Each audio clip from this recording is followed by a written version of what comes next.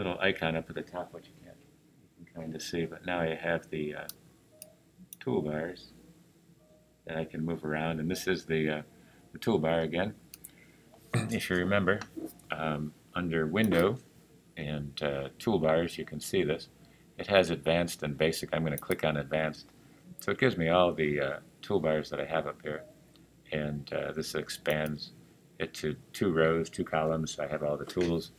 Everything that's hidden underneath this is what you're looking at. So I had all the windows open, but I'll show you how that comes about as we go through it. I kind of like to save some screen space. The only trouble now is when I click this, you can't see the section, but the panel options are over there. And when I click that open, it shows this this selection. So that'll give me that that piece there. But we'll keep it in there, small, row size. Thumbnails, you can do layers, groups, objects, all that kind of thing. But I'll just keep it up there for this time, just to show it to you. But at least that way you can see the imagery. So on Christian's logo, you can see that I have his on a layer. And just by double clicking, here's the lock next to it. All these little icons stand for something. You know, if I double click on there, I can type the name, change the title. There's selecting everything that's on it. If it's locked, everything. So I'll just hide it for now. I'm just going to use the space bar and scooch over to Savannah's and go ahead and click down below. You can see these. Some of the icons are a little different. So I'm going to double click on this one and just type in Savannah there. Hopefully I got that spelled right.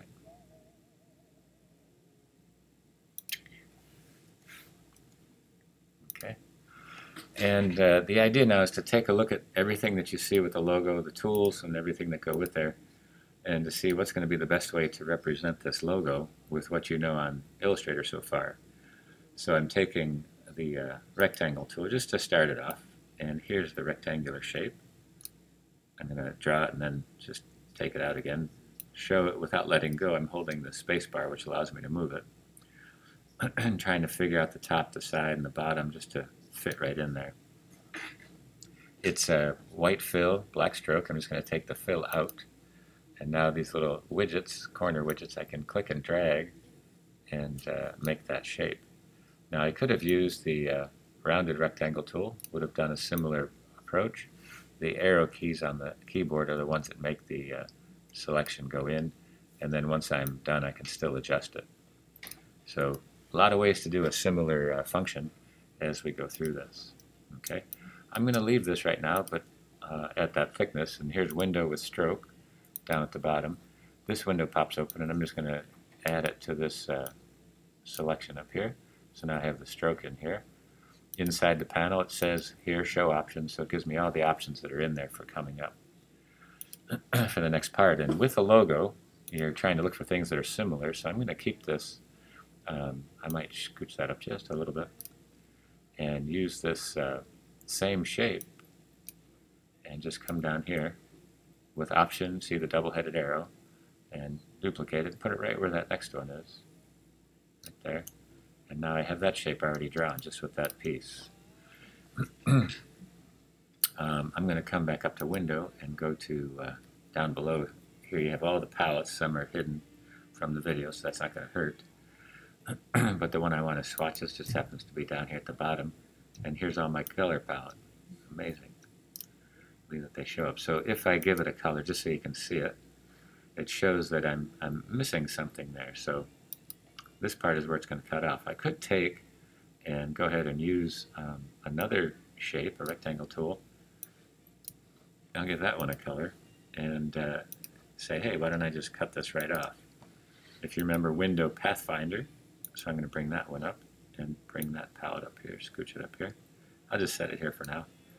And to go ahead and use this minus front from the back. It cuts it, but it still has the attachment here. It's like, okay, I don't want that. So the tool that you want to use is the scissors tool. Now, if you're not sure where it is, you can click and hunt for it, and sometimes they're organized in settings, groups, and stuff like that. So when you click through this, you're thinking, where is that scissor? And if you can see it, it's always a tricky one. This is the eraser. It used to look like an eraser. Now it doesn't look as much like one I like.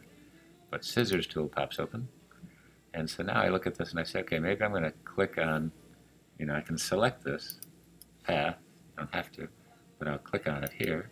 And I'll come down here and click on the path right there. And that gives me, click off of everything and click on this part to take that away and just delete it.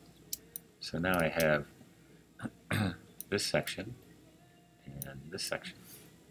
Okay, so that's kind of nice. So with this end piece, I could try to say, well, how do I want to close that in, as that little section, and this rectangular shape, how do I fix that one to get that closed in? So you could say, well, I want to make this into a shape, or just go ahead and make it into a path. So if I do it as a path, I'll just click on the end. First I'm going to take the direct selection tool and then click on that point. And then just Command plus to zoom in to show it to you. So I'm straightening it up just a little bit. I'm using the arrow key just to bump it back a little. And now I'm going to click on it and just come up to here to see make sure I click on it first. It starts the continuation of that. And I'm not sure exactly what that shape is, but I'll give it a piece like that. Come down here. So now I can go ahead and add that piece together and say I want to connect that. So I'm going to do it one way differently. Instead of doing that, I'm going to click on this with the stroke panel. Now that I see this, I'm just changing my mind on this one. And I'm going to give it a thickness to it. And I'm going to come to the top one and do the same thing. Make it 2 points thickness. And while they're both selected, I'll zoom out so you can see it. I'm just going to make an outline so you can see that the path is right on the middle. Here I'm going to go to path and do what they call outline the stroke. So now it's a shape. Okay? And it's no longer a path, but it has this shape there for that section. So now I can go ahead and just add shapes to these little corner pieces here. So I'll take the ruler guide, and I'm just going to set a ruler guide down at the bottom one here, and take a ruler guide and put one on the right hand side, and just make sure my guides are showing, show guides. So there's a couple guides right on the vertical and top piece. And now I'll just zoom in, take the pen tool, and you can kind of see the connection there. I'm just going to put a shape right on that ruler guide and curve it so it fits right into there. And I'll just hit that selection. And since this is a color, I'll give it a color just so you can see the shape. It's just a little red piece in there. So that gives me that selection. Black part I'll just take off so it goes right to that edge. Do the same with this one. I'll just click a point. And I'm just coming down to this corner, to this edge, and I'll just swap it so you can see it. So I'm just kind of overlapping it enough to get me in there, and just swap it so it's red to that section.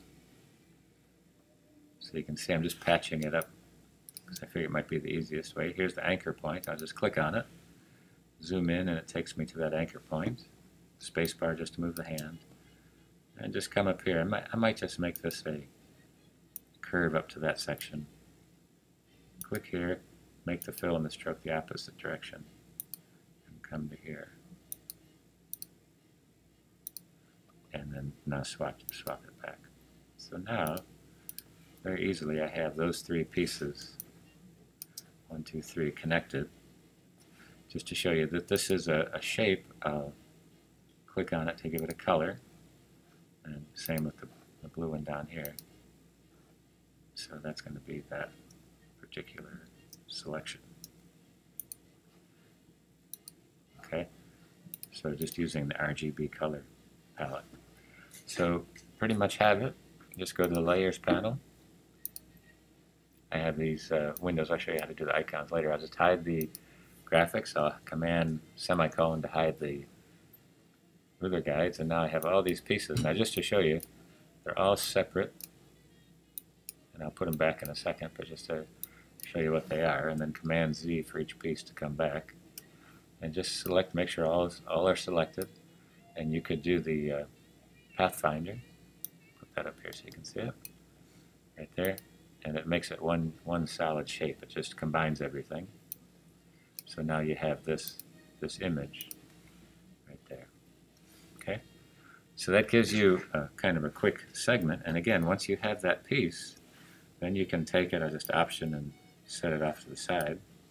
But I can take it, I can take the color palette, I can change the coloring of this. It can be a gradient when we get into doing the gradients. You can see some of the selection involved into that. So here's a gradient, for example. Just a grayscale gradient. That gives you that kind of hidden in there, but I can always add some pieces to it.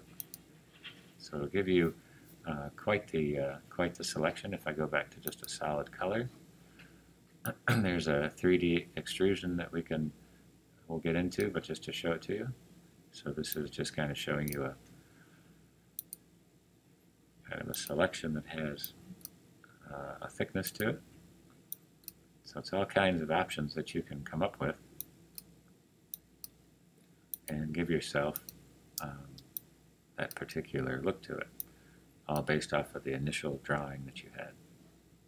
Okay, so once you have it finished, I'm just going to hit the Tab key to hide all the palettes, Command R to hide the rulers. The letter F key is going to hide all the palettes, so it's just a blank screen, and Command plus will zoom in, keep it on the screen here. And I want to take the screenshot, so it's on the classroom page, but it's Command Shift 3 will take a picture of the entire window. Command Shift 4 gets the crosshair.